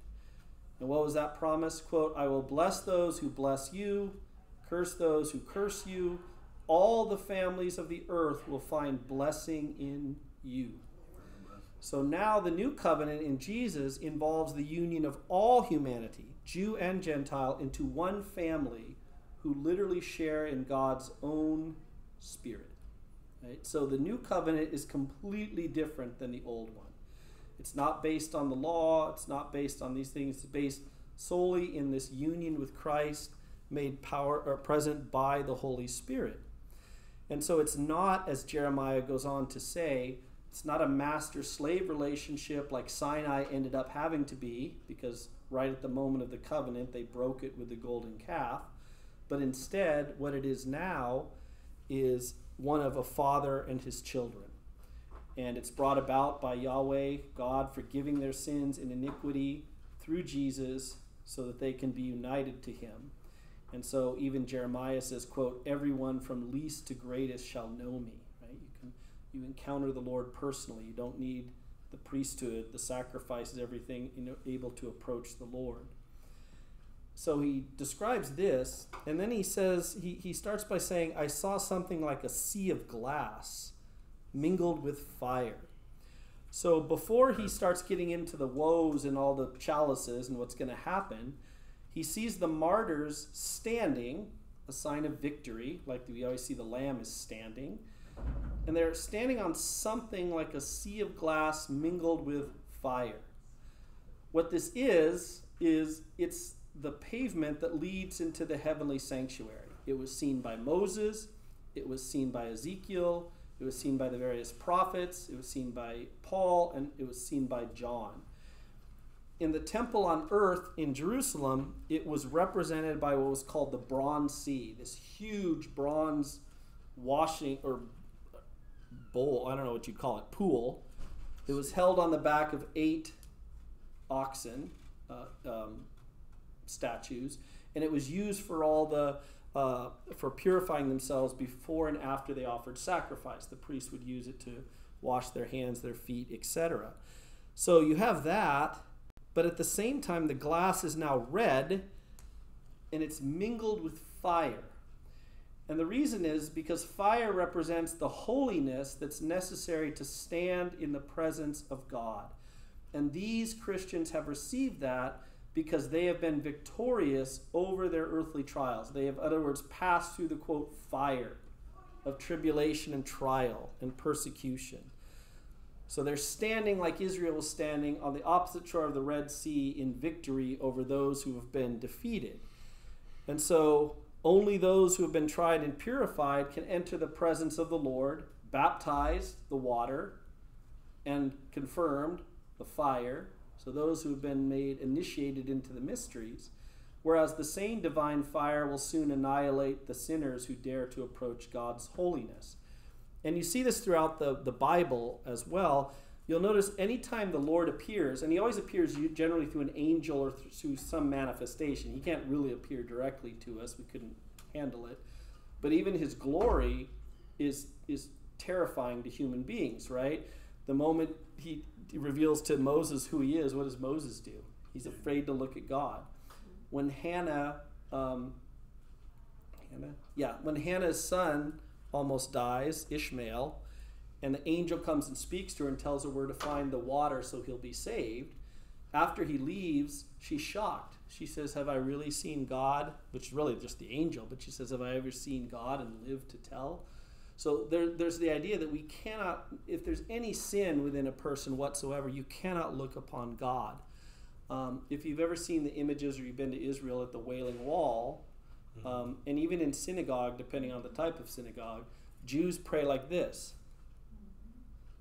Okay? You cannot look at God. That's the imagery that I can't look upon his face. It's just beyond me at this point. And a lot of this comes from also later in the book of Exodus, that after the golden calf incident, God is very specific that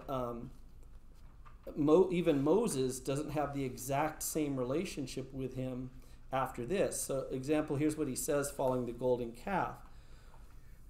He says, I will now send an angel before you to the land flowing with milk and honey, but I myself will no longer go up in your company, because they've sinned, because you are a stiff-necked people.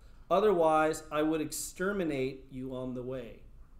When the people heard this news, they mourned, and they refused to wear ornaments. The Lord again said to Moses, speak to them and tell them, it's because you're a stiff-necked people, were I even to go into your company even for a moment, you would be destroyed. Right? God's holiness can't help it. Sin cannot abide his presence whatsoever. And that's why as we're getting in the last chapters of Revelation, chapters 20, 21, 22, 3 times it'll tell us who's not in heaven and why. Because nothing can enter heaven that's not perfectly holy. Nothing. it's almost like God can't help it. He just annihilates sin in his actual presence. That also helps us understand a little better the whole purpose of purgatory. Right? Most of us are not perfectly clean when we leave this world to enter into his presence. And so we need that last final cleansing to be able to enter into that purification. But anyways, yeah. Quick question here.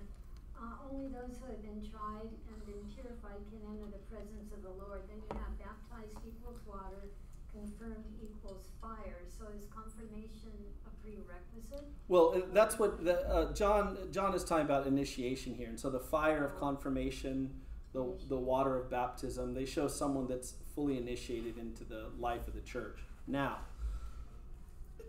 until almost the 800s, you were confirmed and baptized at the exact same moment. So it really would have been the same. In the West, what happened is, as the barbarian invasions, the whole Roman society collapsed. And it wasn't a collapse because necessarily of wars. We think that, we think of these hordes of Germans, just wave after wave attacking the Romans. It wasn't like that at all. But imagine literally hundreds of thousands, if not millions of people, whole tribes, are just pouring into we do know, our southern border, right? Yeah. Literally, are just pouring in and settling wherever. And society starts to break down. The roads start to break down, places get dangerous to travel. That's what really happened. Long before, the Romans won't be conquered till the year 400, where one of the tribes, the Vandals, finally attacks Rome and defeats it. But the society was collapsing because they couldn't handle this influx of all these people and everything else. And so what happened in the West, the point is what happened in the West is because towns became so separated from each other with all these barbarians literally living in the midst of them, the bishops weren't readily available for confirmation. And so in the West, and only in the West, only for Catholics in the West, confirmation and baptism became separate times. But in the East, they've always been the same to this very day. When a kid, they actually get communion too. Yep. When the child is baptized, they're immediately anointed over their whole body usually. And then I told you, it's like a spoon, so it's the wine with this tiny, tiny, tiny piece of bread in the kid's mouth. So you were fully initiated from the beginning. And that's how the whole church used to do it.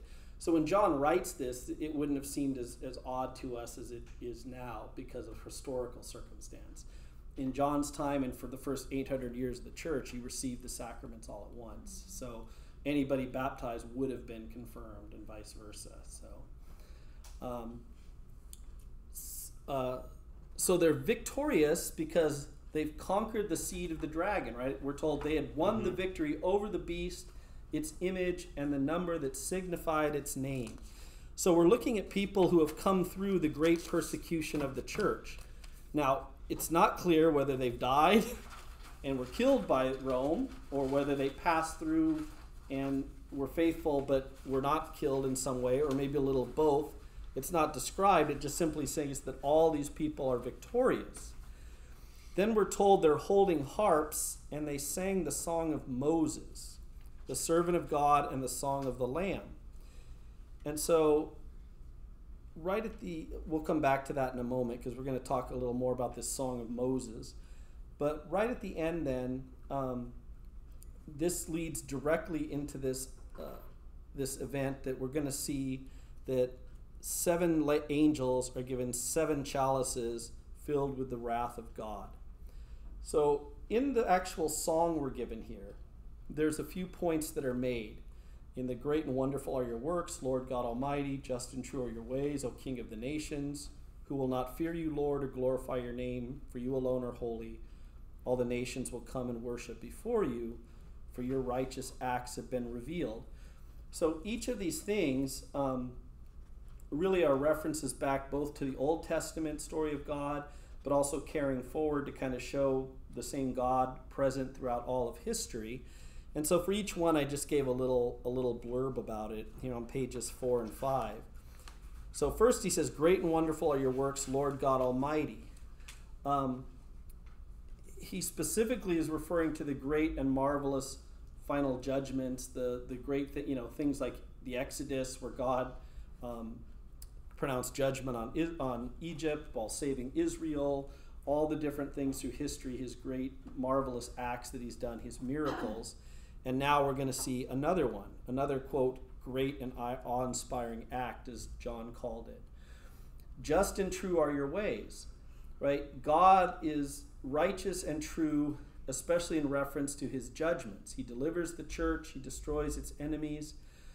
And so even in times of tribulation on earth, when worldly powers appear to be triumphing over the church, and she has often been led to doubt the greatness of God, the justice and truth of his ways, and to doubt whether he's really the king of the heathen, this doubt will now be put to shame, right? All those in those times who were not sure what was going on, what was God's plan, why is he letting these horrible things happen, it'll be dispelled entirely as they see God's action of what's happening. They refer to him as King of the Nations, and we're going to see, as ruler of the nations, Yahweh moves the armies of earth to fulfill his purposes in judgment. So he's going to use Rome, he's going to use whoever he wants to fulfill what he needs. And in fact, many of the titles that God's going to be given in these next few chapters are his titles of war, right? Whenever you see the title Lord God of Hosts, host is an army. So that's literally the Lord of armies. His army on earth was Israel, now it's the church. His army in heaven is the angelic choirs and such. Who will not fear you, Lord, or glorify your name? In other words, who will not be converted?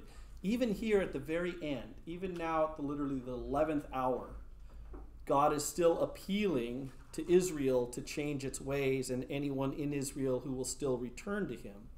In other words, who will not serve him, who will not worship him and obey him. Then you alone are holy. God's holiness in Scripture often refers not so much to ethical qualities, that's what we tend to think of, but the fact that he's unique, absolute, transcendent, other. As it's often said, there's an infinite gulf that separates us from God. Right? He is infinite. That's what the word holiness, kadosh, means separate. That's what the word actually means. Separate. He's separate. So for people, he separates the holy from the ordinary or profane people, makes them part of his group. He separates and consecrates objects to his use that if you use for any other reason, lose their status. So for example, if any priest ever took his chalice home and drank wine out of it just at his table, it could never be used for Mass again. It can't be done. You only can use those things for sacred things. So the holiness of God, and in the end, only God is ultimately holy. Our holiness comes from a participation, a bestowal of his own holiness upon us. And of course, Jesus is the incarnate holiness of God. That's what we pray in the Gloria, right? You alone are the Holy One. You alone are the Lord. You are the Most High, Jesus Christ. What it literally says in Latin, you are the Holy One. Tu solus sancti. You are the only saint. That's what the words actually say in Latin. You, Jesus, are the only saint. Any other saint is a saint simply because you've bestowed your holiness upon them. So Jesus is like the conduit of the holiness of God the Father to earth. And yet there's the irony, because he's so transcendent, in a sense he's unapproachable, right? He's infinitely distant from us, and yet, ironically, in truth, because he's infinite, he's also completely immanent. That is, he's closer to us than we are to ourselves. He's accessible to everyone. And then finally, the statement, all the nations will come and worship before you, for your righteous act has been revealed. Well, the whole point of Jesus' ministry is to bring the nations, the Gentiles, back into the covenant with Israel. So it's both Jew and Gentile. And so here we kind of have a acclamation of what the whole point of the church is, to gather all the people of all the nations to the worship of the one true God through his Messiah, the anointed one. What's going on here, very interestingly, is John is using the idea of the heavenly liturgy, and the heavenly liturgy and the earthly Sabbath. not the church, but the earthly Sabbath worship at John's time is kind of are connected here. Because in the earthly Sabbath in John's time, in the morning Sabbath service, there are 2 songs of Moses in the Bible, and we're not told which one it is, which means John probably has both in mind. In the morning, you sang the song of Moses that came from the book of Deuteronomy. In the evening, you sing the song of Moses that comes from the book of Exodus. Mm-hmm. And so here the church is joining into these 2 songs, and the songs are very, very different. I don't want to take tons of time on them, but it is important to kind of get a little bit of an idea of them. So the first one, let's look at them real briefly. If you have your Bible, the first one is Exodus chapter 15. This is the first song of Moses. And as we look at it, it's important to kind of figure out what you think, how this ties into, what John is telling us now in Revelation. So it's the first, really the first 21 verses of Exodus 15, and it occurs right after the Red Sea, when the Pharaoh's armies have been destroyed, right? So then Moses and the Israelites sang this song to the Lord. So this is Moses' first song, and if you go to the Easter Vigil, we always sing this hymn, right? Because it's connected to baptism with the water and the destruction of evil and the new life coming forth. It's sung in a psalm version. He says, I will sing to the Lord, for he is gloriously triumphant. Horse and chariot he's cast to the sea. My strength and my refuge is the Lord. He has become my Savior. This is my God. I praise him, the God of my father. I extol him. The Lord is a warrior. Lord is his name. And then, he talks about all the things that has happened, and God has been victorious over his adversaries. All the power he shows when he frees Israel from the power of this. Who is like you among the gods, O Lord? Verse 11. Who is like you, magnificent among the holy ones, awe-inspiring, etc. So it's a song of victory. It's a song of God coming and saving his people. And notice, they're standing on a, quote, sea of glass in the imagery in heaven. And here they're singing a song of Moses, which has to do with the destruction of Egypt at the last sea, the power of God to save his people. So for this one, the first psalm, Song of Moses, is a very good one. It's one of victory and joy, and you can see where that fits in. The church is now victorious over evil. The second one is very different. It's near the very end of Deuteronomy. It's chapter 32. So literally almost the very end. And it actually starts with the last verse of chapter 31. But it says, the Song of Moses. Moses recited the words of this song in their entirety for the whole assembly of Israel to hear. Now this one is very different. In this one, he calls Israel and reminds them who God is, how powerful he is, and yet very early it takes a quick turn that Israel is not living up to its status. Right, verse 5, yet his degenerate children have treated him basely, a twisted and crooked generation.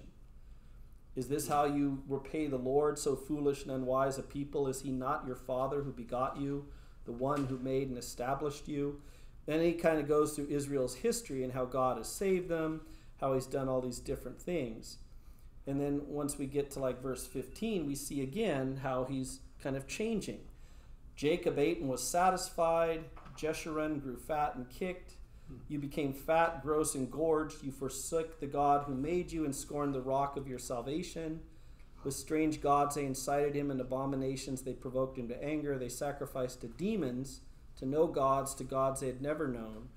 So we keep seeing that Israel has this. The first one was all about victory. This one starts off good about all the things God has done for them, but it ends by telling us how horrible Israel has responded.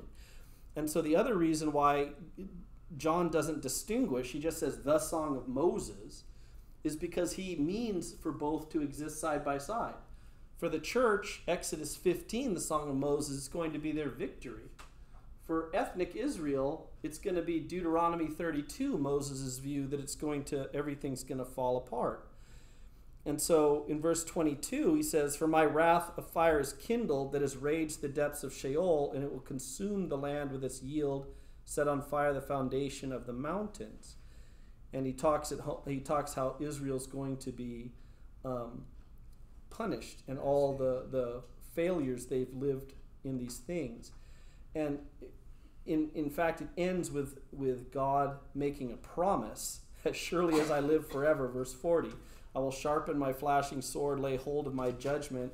With vengeance I will repay my foes and requite those who hate me." And it ends by his taking vengeance on his foes. So it's very interesting because, ironically now, God's foe is his own people. But he had warned them, literally from the very beginning of the covenant, the book of Deuteronomy, that this is what will happen if you fall away. So both these images are invoked by the idea of God's wrath and his salvation. And then the very last thing John sees is he has another vision where he says the temple in the heavenly tent of testimony opened. 7 angels with 7 plagues came out of the temple, dressed in clean white linen with gold sash around their chest. One of the 4 living creatures gave the 7 angels 7 gold bowls. This translation says bowls. It's the chalices. It's the cups used for liquid sacrifices, libations, filled with the fury of God who lives forever and ever. The temple became so filled with smoke from God's glory and might that no one could enter it until the 7 plagues of the angels had been accomplished. So what we see is in heaven, the tent of testimony would be the inner space of the tabernacle. So they emerge from the holiest place, the holy of holies in heaven, so to speak. And they're dressed as priests, these 7 angels, showing their purity, their righteousness, and also connecting them to Jesus, who's seen earlier in Revelation dressed the same way. They have these bowls, the bowls you would pour out the wine and the other liquid sacrifices. And they're now about to apply these 7 curses that were first announced by the 7 trumpets. The fact that they're angels and the fact that they receive the bowls or the chalices from one of the 4 living creatures in the throne room of God all point to the fact inescapably it is God and God alone who is responsible for what's about to fall on Israel, right? They can't blame human beings. They can't blame fate or chance. It all is coming from God. And so they're entrusted with these sacramental sanctions to pour out the, quote, blood of the covenant.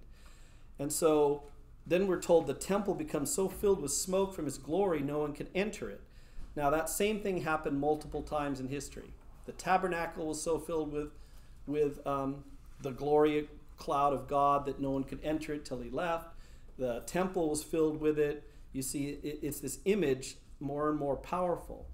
So what happens is what he's talking about. And notice, no one can enter until the plagues have been accomplished. In order for the church to take full possession of its divine inheritance and assume its place as the new covenant, the old covenant has to be destroyed. Right? There can't be 2. Hence, no one can enter heaven, quote unquote, until it's all accomplished. The new covenant cannot fully be who it's meant to be while the old temple remains in place. And so that's what John is signifying here, is that now the fullness and perfection of the church is finally able to enter into the world, because no one was able to get into heaven while the old temple stood in place. And now that both exist side by side, one has to go so that the Old Testament passes away, the old order, to make way for the new. And so that's basically chapter 15. Very quick. Like I said, I don't know why he has this huge buildup at this one point finally. And now in chapter 16, he's going to tell us each of the 7, chalices, and as they're poured out, what happens specifically. And then in 17, 18, expand that even further to this great description of the fall of Babylon / Jerusalem. Okay, so that's this is bringing us to literally sort of the very end of the historical story. When we finish this handout, the last handout will be really on the true last days. Chapters 20, 21, and 22 really talk about the last judgment, not the judgment of Israel, the last judgment, the new heaven and earth, all that stuff. So the last few chapters of John's book actually are literally and primarily about the end of the world, the judgment of the nations, etc.